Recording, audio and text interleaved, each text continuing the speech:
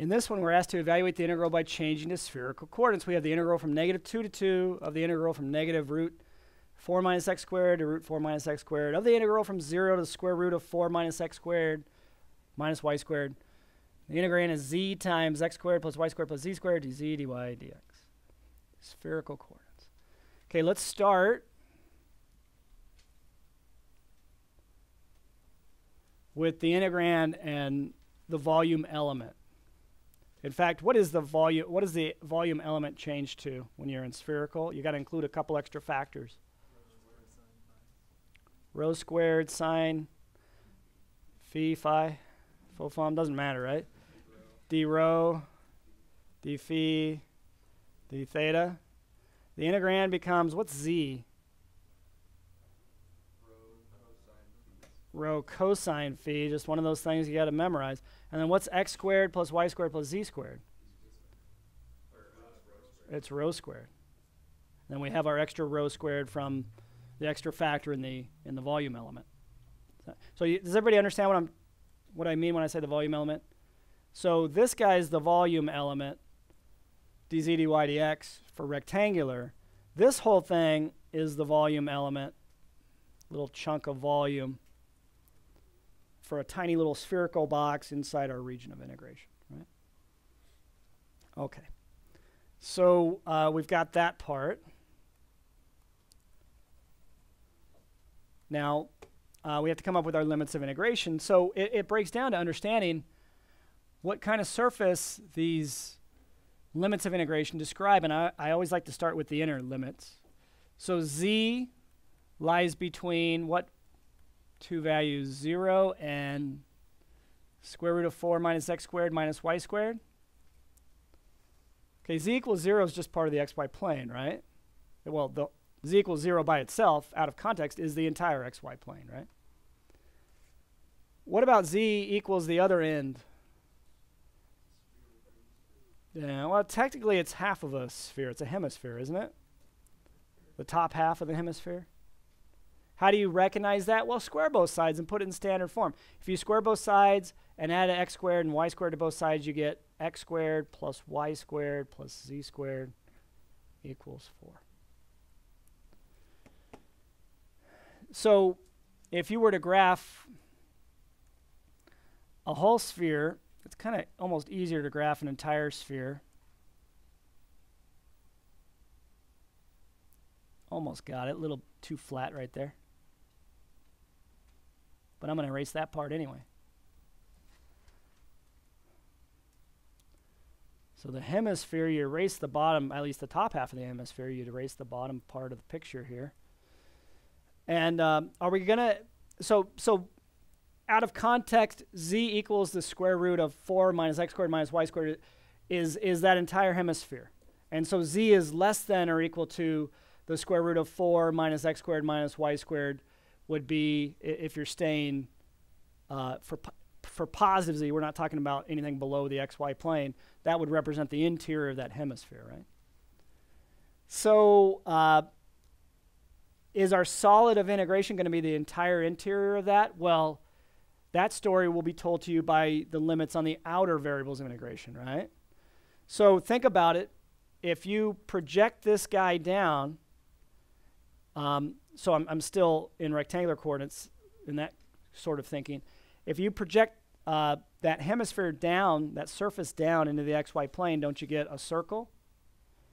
In fact, if you set z equal to 0, you can tell exactly, well, let's do it here. You can tell exactly what the circle is. It's x squared plus y squared equals 4, right? And so my question to you is, are we going to integrate for the outer limits of integration? Are we going to integrate over that entire disk that we get, the circle and its interior?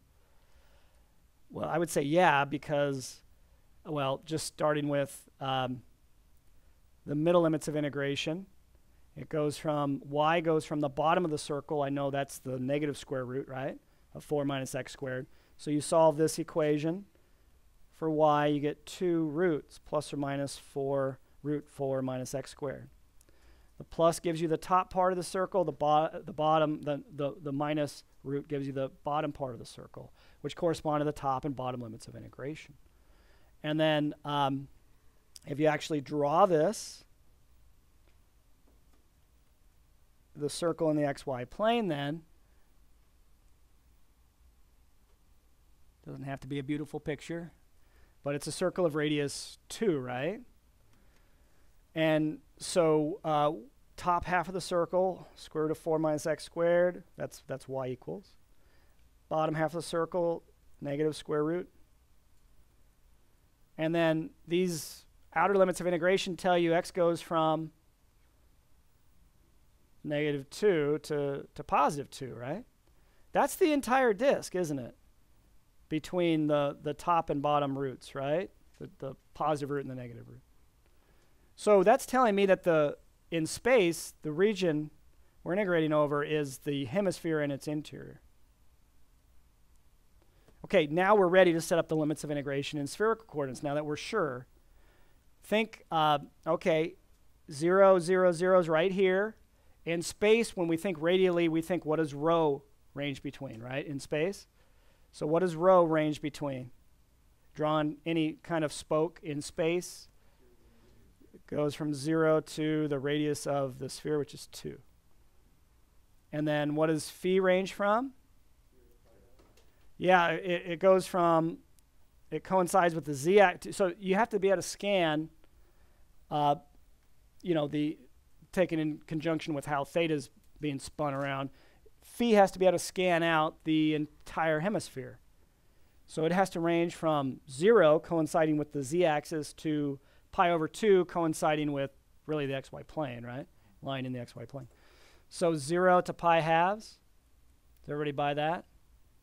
And then theta is going to range from 0 to 2 pi.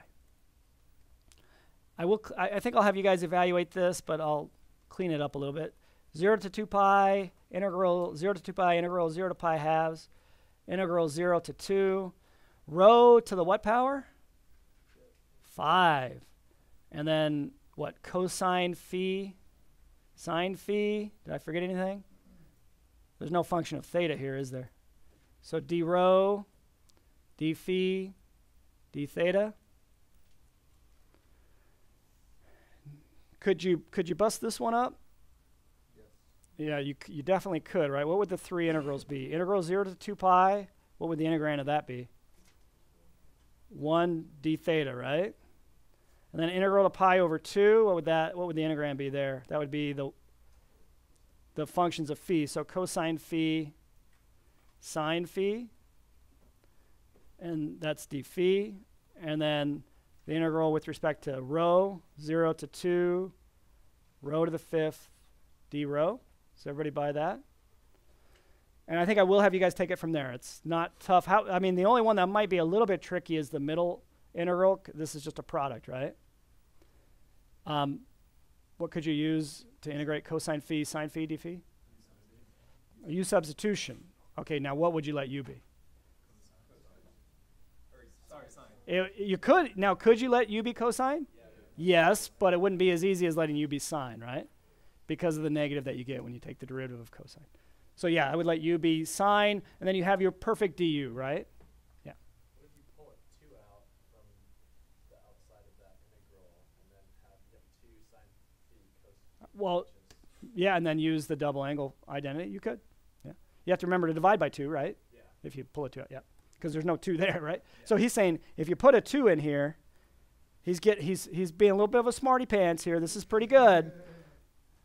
2 multiplied by 2. Oh, and then you could replace this with sine of 2 theta, or 2 phi, right? So he's using a trig identity. That's a good idea. But you know what? I don't think it's any faster, really, than just using u substitution. So either way is awesome. You know, I'd be happy. You do it either way, and you do it correctly, I'm happy.